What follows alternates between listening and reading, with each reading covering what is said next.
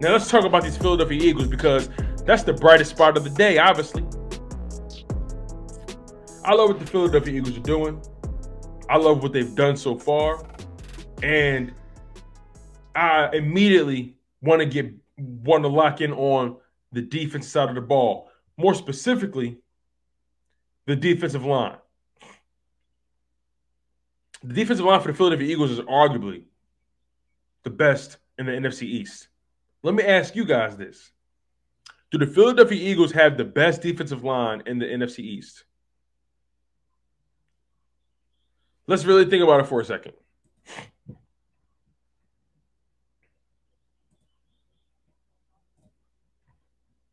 The Dallas Cowboys. Their D-line is DeMarcus Lawrence, Tristan Hill, Dante Fowler Jr., Nelvin Gallimore, Dorrance Armstrong, Sam Williams.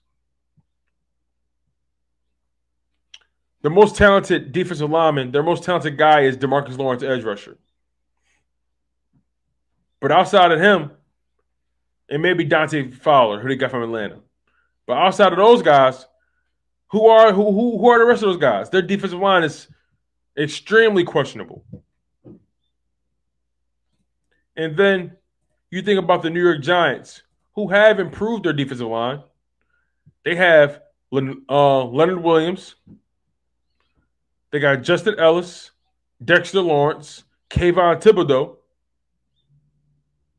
And after that, it's pretty much who are the rest of these guys? They lack depth. So the Cowboys and the Giants in particular lack depth on their defensive lines.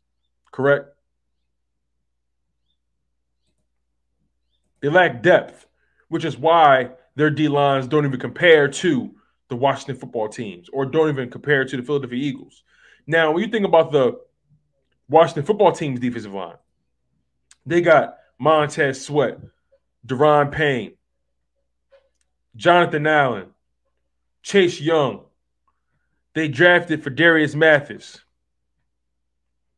They got Casey Toohill, who used to be an Eagle. You know? They got some guys. That starting front four, legit. But once again, beyond their starting front four, you have a lot of questions. How good are they? Where's their depth? But when you get to the Philadelphia Eagles, that's where things get spooky for the rest of the NFC East. Because they have depth on the defensive line. Let's think about it.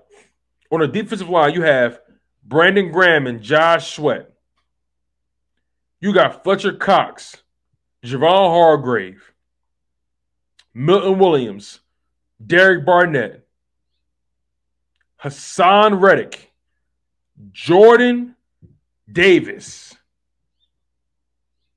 Come on, man.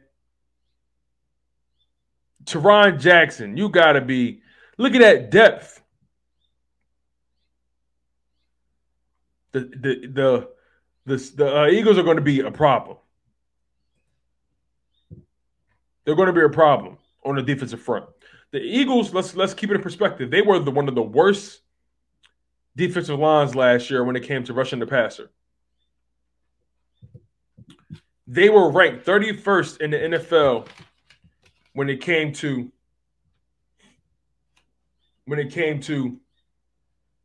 sacks.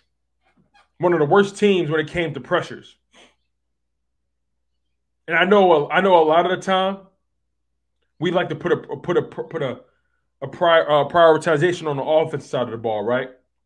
But let's keep it in perspective. The Eagles didn't have a problem scoring points last year. That wasn't really the issue. Maybe we weren't efficient scorers, but we didn't have a problem putting points on the board.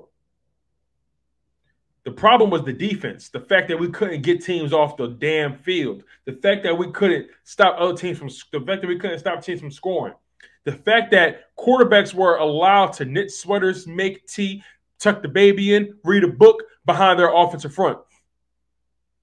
We couldn't do anything to opposing quarterbacks. As a matter of fact, we allowed 9 quarterbacks to complete over 73% of their passes, and 5 of those 9 quarterbacks completed over 80% of their passes.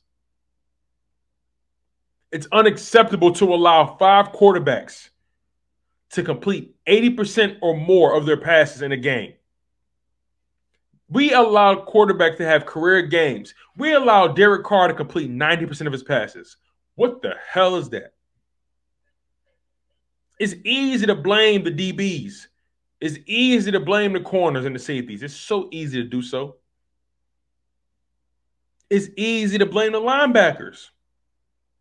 But when your defensive front can't get pressure, when you can't even get pressure on a blitz, man, it says a lot about where your team is. It says a lot about the lack of depth you have, the lack of youth, the lack of talent you have on that defensive line. But now Brandon Graham is coming back healthy. Josh Sweat is healthy. Derek Barnett is not going to be a starter this year. He's going to be a rotational guy, which is going to work more in our favor as a team. You have Haason Reddick, a double-digit sack guy who came into the league as a linebacker, but really, really earned his money as an edge rusher in his last year in Arizona and on his lone season in Carolina, double-digit sack seasons back-to-back. I expect the same thing. You got Milton Williams, Jordan Davis, Derek Barnett, I said, Brandon Graham, Fletcher Cox, Javon Hargrave, Josh Sweat. There's no reason why we shouldn't be top 10 in sacks. Matter of fact, there's no reason why we shouldn't be top 5 in sacks in the NFL. I'm calling that. The Eagles will be top 5 in sacks this season. Book it. Quote me on that. Write it down. Stamp it. Clip it. Whatever you got to do. Hold me accountable. The Philadelphia Eagles will be top 5 in sacks come season end. I'm calling it. And I'm calling this as well. The Eagles will be top 5 in run defense. Matter of fact, let's just call it what it's going to be. The Eagles will have a top 5 defense this coming season. I'm booking it.